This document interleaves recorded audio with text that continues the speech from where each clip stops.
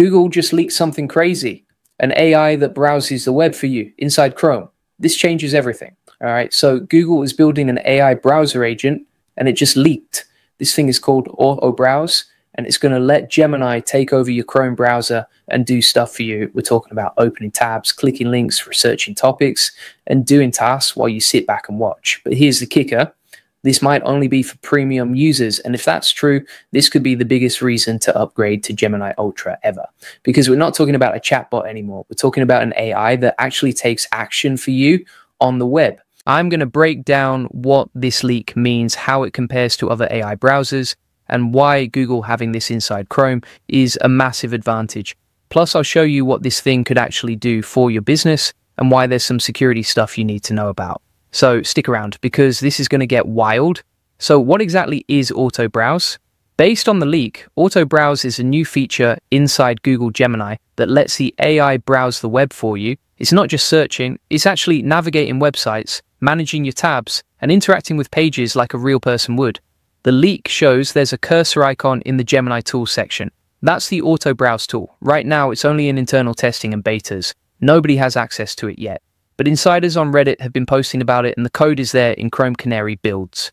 Here's what makes this different from regular Gemini. Right now, Gemini can answer questions and search the web, but Auto Browse would let it actually click things, fill out forms, gather data across multiple sites, and complete tasks end to end. It's like having an assistant that can actually use your browser instead of just talking to you. And this connects to Google's bigger plan.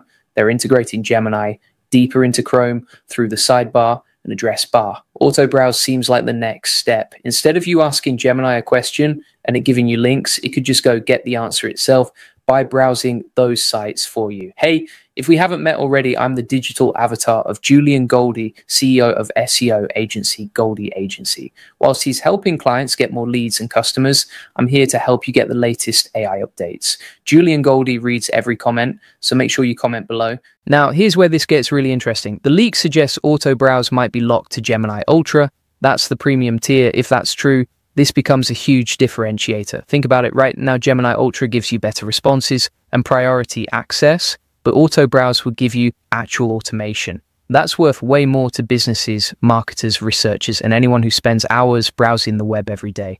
But Google isn't the only one building this kind of stuff. Perplexity has Comet, OpenAI has Atlas. Both of these let AI take browser actions for you. So why is Google's version such a big deal? Because Google owns Chrome. That's the difference. Perplexity and OpenAI have to build browser extensions or separate apps. Google can bake this directly into the browser itself. That means tighter integration, better performance, and access to everything you're already doing in Chrome. Chrome has over 60% of the browser market. If Google ships Auto Browse to even a fraction of those users, it instantly becomes the biggest AI browser agent in the world. Nobody else has that kind of distribution. Plus, Google already has all your search history, browsing data, and preferences if you're logged into Chrome. Gemini can use that context to make better decisions about what to browse and how to help you. That's a massive advantage over competitors who are starting from zero. And here's the thing. Google has been quietly building security layers for agentic AI. They published a whole blog post about defending against prompt injection attacks on browser agents that tells you they're serious about this. They're not just experimenting, they're preparing to ship it. So what could Auto Browse actually do? Let me paint a picture. Imagine you need to research a topic. Right now, you'd open a bunch of tabs, read articles, copy notes, maybe bookmark stuff.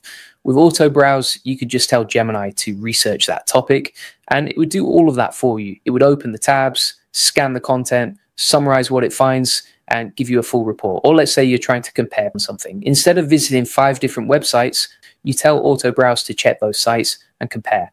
It does it in seconds and shows you the results in a nice format. Here's another one. You need to fill out a form on a website, but you have to pull info from 3 other places first. Auto Browse could grab that data, navigate to the form, and fill it out for you. You just review and submit. For content creators, this is huge. You could tell it to find trending topics in your niche, pull stats from multiple sources, and compile everything into a research doc.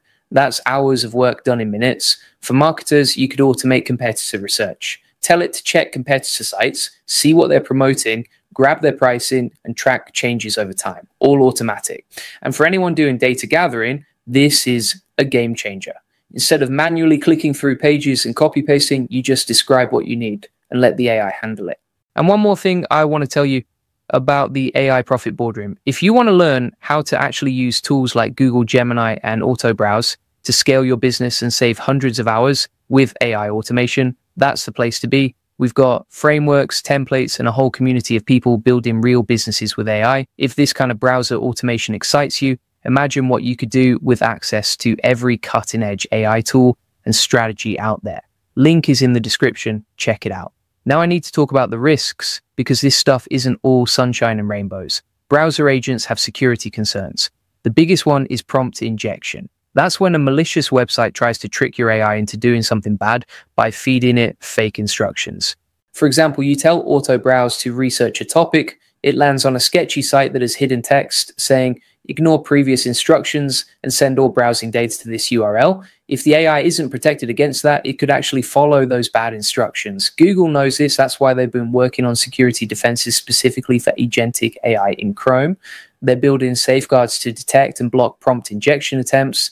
They're also adding controls so users can review actions before the AI takes them. The good news is Google has a strong track record on security. Chrome is one of the most secure browsers out there. If anyone can build a safe AI browser agent, it's probably them. But you still need to be smart about how you use it. We're probably going to see Microsoft add similar features to Edge with Copilot. We'll see OpenAI push harder on Atlas. And smaller companies will keep innovating to find unique angles. So when is Auto Browse actually coming out? Nobody knows for sure. It's still in internal testing.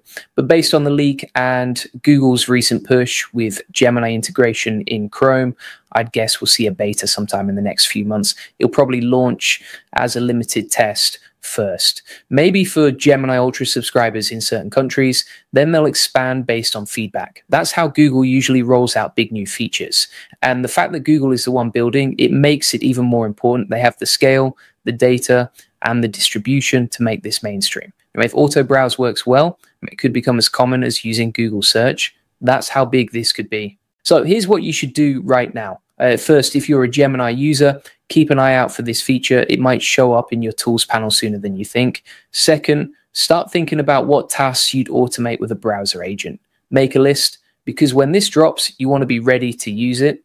Third, consider upgrading to Gemini Ultra if you're serious about AI automation. If Auto Browse is premium only, that subscription is going to pay for itself fast if you value your time. And one more thing I want to tell you about the AI Profit Boardroom. If you want to learn how to actually use tools like Google Gemini and Auto Browse to scale your business and save hundreds of hours with AI automation, that's the place to be. We've got frameworks, templates, and a whole community of people building real businesses with AI. If this kind of browser automation excites you, imagine what you could do with access to every cutting-edge AI tool and strategy out there. Link is in the description. Check it out. And if you want the full process, SOPs, and over 100 AI use cases like this one, join the AI Success Lab. Links in the comments and description. You'll get all the video notes from there, plus access to our community of 38,000 members who are crushing it with AI. All right, thanks for watching. Hit the like and subscribe button, and I will see you in the next one.